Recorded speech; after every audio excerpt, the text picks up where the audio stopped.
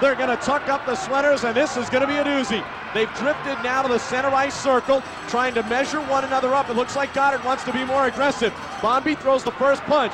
Now they're going toe-to-toe. Goddard looks like he's trying to throw big ones. Bonvie ties him up. Goddard's got the jackhammer working on the back of the head.